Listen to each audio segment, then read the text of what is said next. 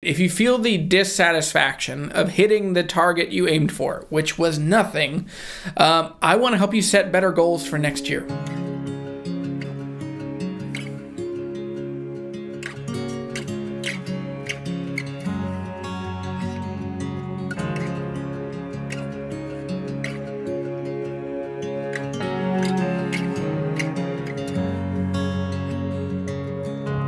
I've been thinking about you and how you made me sink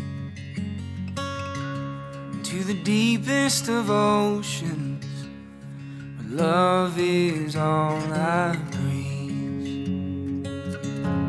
I'm learning your temperature, I'm learning your space. I'll keep swimming softly now through wind and wave. I can't take a breath when you're not there.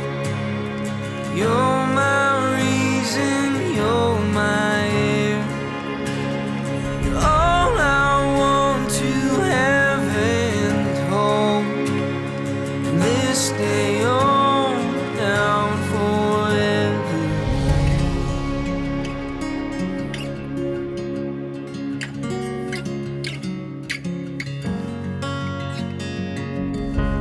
I've been dreaming about you, sunset painted skies, the green fields of Iona, got nothing on your eyes. I'm learning your color, I'm learning your shape. This love that I will never fade. I can't take a breath when you're not there. You're my reason, you're my air.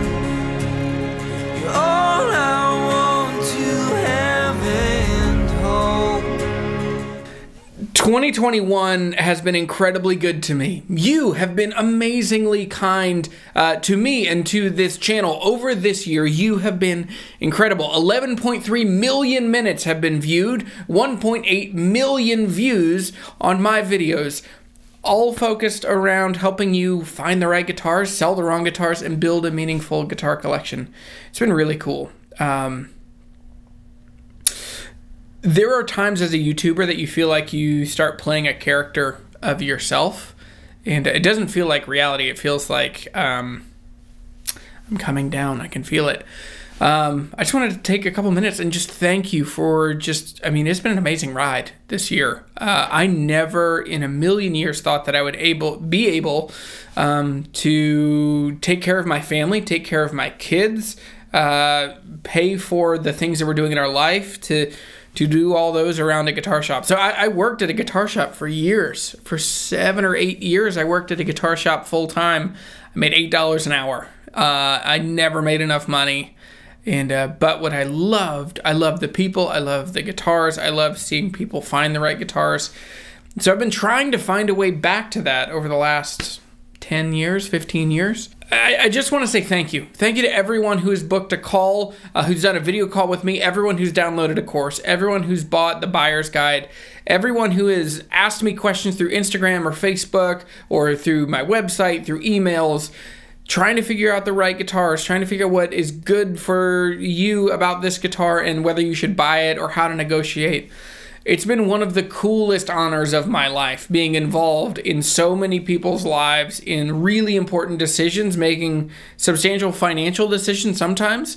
A lot of times it's people finding cool guitars that they can just afford. They're a couple $100 and they can just get them today if it's a good thing for them. But other people, I've taken a lot of phone calls this year just like saving up giant amounts of money, trying to make the right decision. And I understand how stressful that can be, especially on your own.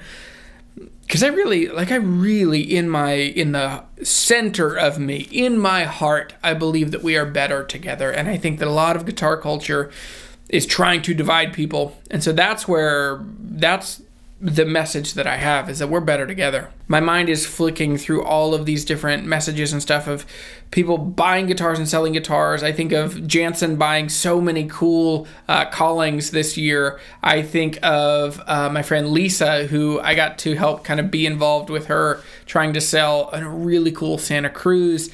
I think of all the guitar builders I got to know this year. I got to know Ben Padgett, who's amazing. He's become such a quick, dear friend. And so I bought one of his guitars, and I think of all of the incredible guitars I didn't even know existed. Gallagher guitars in Murfreesboro, Tennessee. David Mathis, who's amazing. I cannot. Iris guitars. My mind is literally just bubbling up with all of these amazing guitar builders that I didn't even know existed, or I wasn't aware of these guitars even a year ago. And I'm just so thankful. When my wife and I were kind of looking at, can I keep doing YouTube a year ago, one of the goals we set and had to accomplish was we had to be able to get channel sponsors, companies that would pay more consistently, more reliably, so that we're not stressing about the mortgage payment every month, that we're not stressing about how are we going to pay for ballet classes. And thankfully, in amazing grace, there has been a couple sponsors that have come in. Sweetwater is one of them that has been just so kind and consistent. Fender has been amazing in this too. Avian Guitars has been really wonderful as well. Guild, we've been able to do a bunch of fun stuff together this year. Gallagher is another brand that I'm going to start working with a lot more next year. And so the stability of being able to help as many guitar players find the right guitars as possible, that was the thing that we've been trying to navigate. Now, a year ago, I was making videos in a basement, and it was a cold, dark basement, and it's right underneath our living room, and it was still COVID time. It still is a little bit. And so with that, I mean, it was just so stressful to try and, to say, like, I have to film a video, and can you guys go on a walk? And it's freezing. It's 9 degrees outside. And my wife would say, all right, I will take the kids for 40 minutes. That's all the time you get, Shepherd. And she's been amazingly gracious and wonderful in supporting me getting to just talk to a camera like it's a person and, help people find the right guitars.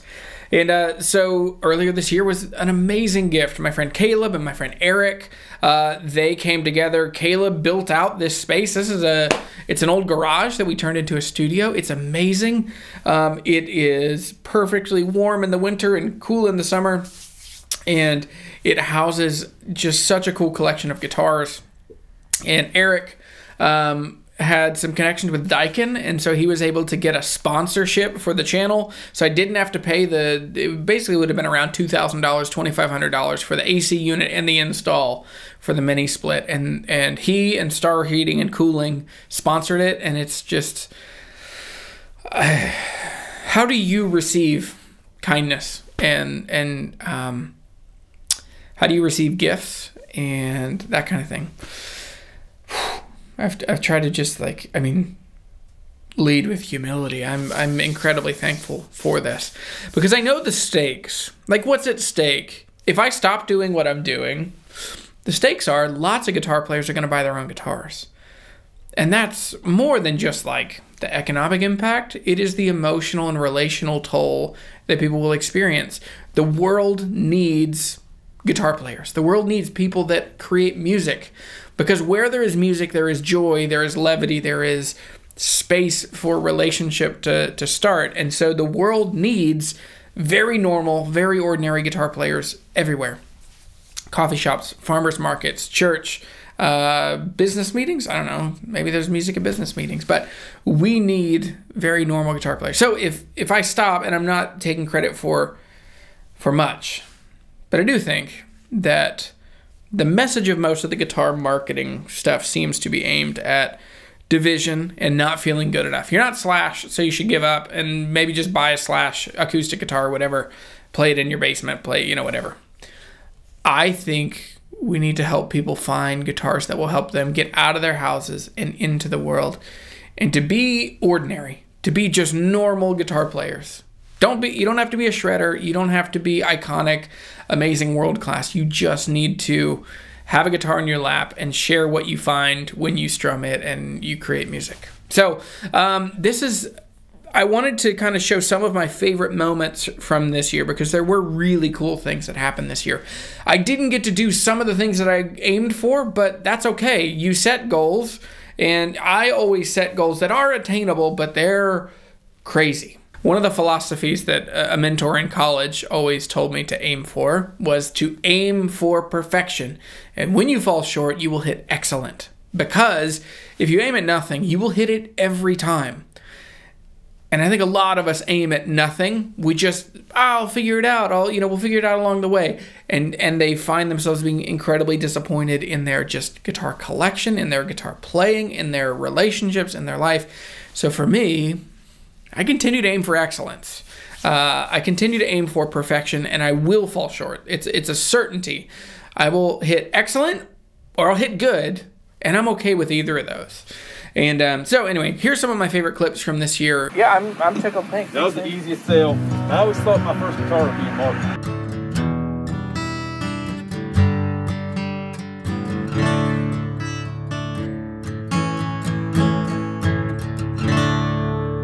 Cause there will be another one. Something new to fall into, and it'll be a better one. This guitar got me banned from Instagram for about a year. Hey man, how are you? Good, how are you? Good. I love these. I've wanted one of these since college. These are cool.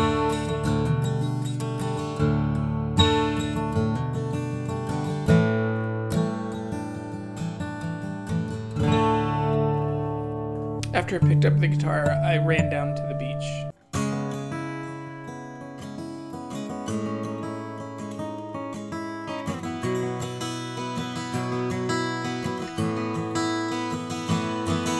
Hey everybody, welcome to Allegheny Lutherie and Padgett Guitars. This has been Padgett. We've become fast friends because we both freaking love acoustic guitars.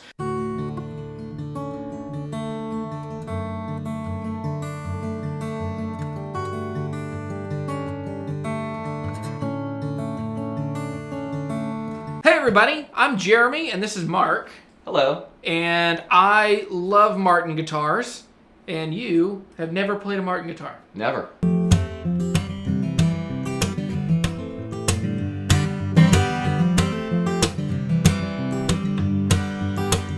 This one definitely feels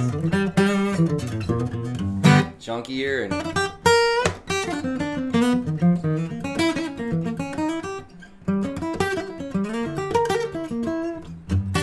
yeah, man. It definitely has more of a manly neck. This has been a really fun tour of all the Martins that I have and just introducing a friend to a thing that I care about a lot. Mark Hopkins, tell them how people can find you. Mark Hopkins Music on YouTube, Instagram, same thing. Don't feel much like singing tonight cause it's cold in these dark hills. Spent a lot of time just paying my dues and now I wanna pay my bills. It's a plastic scene, lost its sheen. Well, hometown heroes, they don't travel very far. Just end up playing songs in other people's bars. For all those lonely folks who've been there tons of times before. I want something more, and I don't feel much like singing tonight. It's cold in these dark hills. I spent a lot of time just paying my dues, and now I gotta pay my bills. It's a plastic scene, lost its sheen.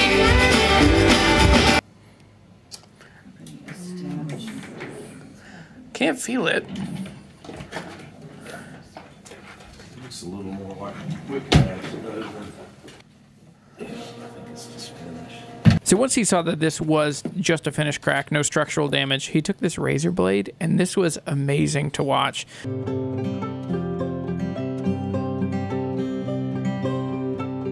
This is the one I play most of the time. Ooh, that's beautiful. He said I got too many guitars. I just wanted to know A if tale as old as time. this one probably I won't sell, but Yeah. I just want to know the value. I can give you ballpark on this one. Change your guitars too. Yeah.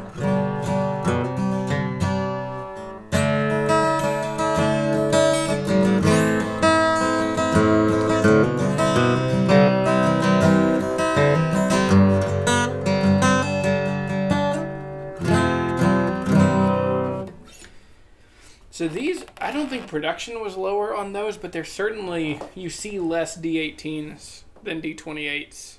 And it might just be because people think D28s would be worth more, being rosewood. Yeah. And we have some of J.W. Gallagher's old cherry, because he built a lot of Queen Anne style furniture, so he had a lot of cherry. And Don sold us enough to build 25 guitars. How's it going, man? What's your name? I'm Jeremy. Jeremy, good to meet you. Hey, man. We use like 800 grit to level the finish out, and then we'll bring it up to 1,000 grit and then take it to our buffing wheel, and we've got 3 different wheels. We run up through the grits, take it to a high polish like these ones. This that is so cool. Custom guitar for a customer. This was our first rosewood slope shoulder. Oh, cool. But yeah, we Look like at that. bring them up to this high gloss. That grain is crazy. Yeah, this is Adirondack. Yeah, that's about it. What do you got here? I mean, everyone knows about them. I posted about them on Monday, but you know. Yeah, that's what I was like. I feel like I've seen some of these. But what's the basic specs on them? It's it's our Saris P2 guitar, which is actually not an official model, but the first time we've done it, which is our Saris J, but instead of a mastery bridge and trem, it's tunematic.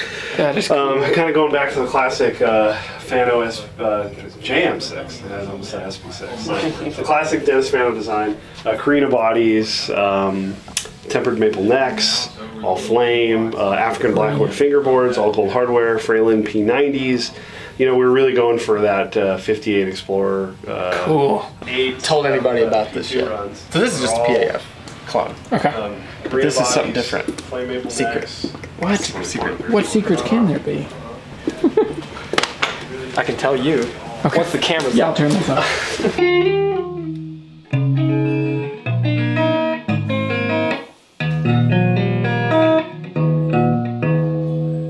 It's like...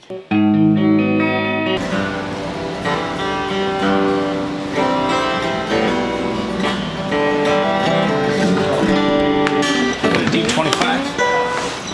What was it? Is that a D25? It is a. It is. Those are awesome. Alright, man. Dude, good to Love see you, brother. Love you, man. Glad you're doing well. Thank you. You too. Okay, that's so cool.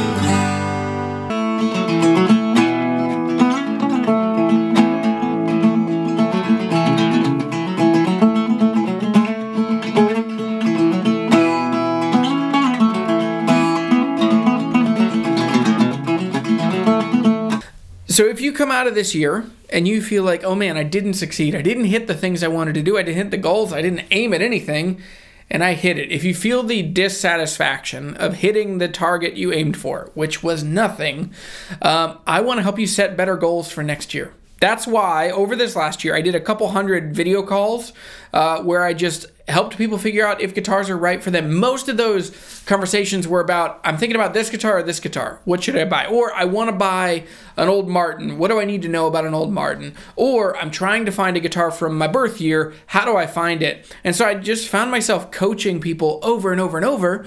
And what I found were these threads. I found these threads that were basically people don't know how to buy the right guitars. They don't know how to negotiate. They don't know how to prospect. They don't know how to find a guitar. They don't know when they find the right guitar. They don't know how to see if that's a fair price or all of that.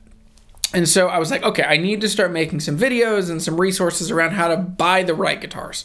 Because lots of people just don't know how to cut through the noise because there's just so much just BS you have to go through to figure out which guitars are right for you, especially if you're looking at YouTube videos, if you're looking at marketing around certain models.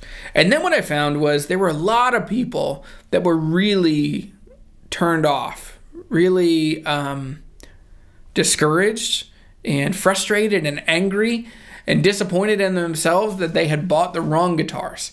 And so what I found is people don't know how to sell guitars when they get the wrong ones. And it's, one, they don't know how to recoup from the fact that you're going to buy the wrong guitars. And when you do, you're going to feel you could have an existential crisis. I've met you, I've had video calls with you that are having kind of this low-level existential crisis because I spent months researching this guitar and I finally got it and it was here and I hate it. And it is not right for me and I don't know how I was so wrong for so long and why it cost me so much money and now I don't know if I should even keep playing guitar. It's a smidge dramatic, but I saw that over and over and over with different people. And so I started thinking, okay, well, I need to figure out a resource to help people sell the wrong guitars, how to emotionally clear up, how they miscalculated and misjudged and they bought the wrong thing. So emotionally recoup, but I also knew that I needed to figure out a way to help people practically sell guitars. Where do you sell them? How do you get the most money out of them? How do you take good pictures of them? How do you write good descriptions about them? How do you interact with people? How do you get, how do you read, the verbal and nonverbal communication? And so I started kind of putting the pin in my head of like, okay, I need to do that. And then along the way, I'm in my own journey buying and selling guitars and building a collection. And I started finding guitars that I'm realizing now I want to keep some of these guitars for the rest of my life. I'm starting to really build a collection that I'm proud of and is like 100% representative of me. If I died and someone came and had to help my wife sell off my guitar collection and they didn't know me, they would know who I am and what I value by the collection of guitars and amps and pedals and gear that I have in this room. And so I started thinking, I want to share that because I think it is not hard. It really is not hard to get guitars. It's not hard to get a bunch of guitars, but it's really hard for those guitars to be representative of you other than just impulsivity and, generally a genre that you like. I think it's really hard to get a collection that when someone says it, they're like, oh, this is Chris. This is everything about Chris, how he would play in a band, how he would play a solo show, how he'd play at church, how he would play when he's just sitting around on vacation. So that's the goal. I have found a deep and meaningful life there. That is knowing myself, getting the right guitars, selling the wrong guitars, gaining momentum, building a collection. And so before I knew it, I had the essentials of what I knew needed to be out in the world for guitar players. And so that's why I spent the last couple months of this year building out Right Guitars Faster. This is the best work I've been able to do to date. I'm incredibly proud of it.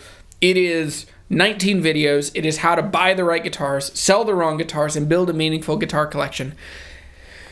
It's cool. Dylan and I have worked so hard putting this thing together, and it's a feat that a few years ago I could only have dreamed of doing. I even put it off many months this year because I was just intimidated by how much work it was going to be.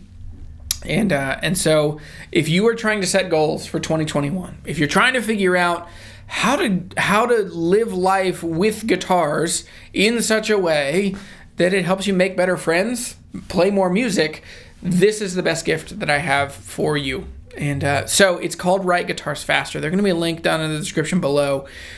Find time. When it's winter, when you're trying to figure out this next year, you should do this. You should absolutely put some time and effort into it because if you aim at nothing, you will hit it every single time.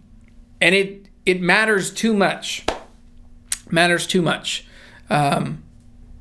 Because I think so many of us are not getting enough out of life. Anyway, thank you for 2021. Here's to 2022. I cannot wait. I'm so excited. And 11.3 million views, 1.8 million, or 11.3 million minutes, and 1.8 million views. I think I gained like 7 or 8 or 9,000 subscribers. And here's to 2021. I want to hit 100,000 next year. I want to sell a couple thousand seats in Right Guitars Faster. I want to see people learn how to build meaningful guitar collections. I want to start traveling the country. I want to be around more guitars. I want to be around more people. I want to go to more shows. I want to do meetups at guitar shows. I want to help fill the world with music and friendship. And we're getting there. And I can't do it without you. I'm incredibly thankful for you. This is only because of you. And thanks for watching every one of these videos. Thanks for every thumbs up. Thanks for every share when you share these with your guitar playing friends. it causes a direct good to me and my family and to the world that you and I get to share. So thanks for everything. Hope you have a wonderful Christmas, wonderful New Year's, and that you start the year feeling equipped, able, prepared, ready, and you don't feel worn out like the gaslight's already on and aimless. Don't be aimless. Aim at something, hit something wonderful, see what happens to you. You can do it. I believe in you.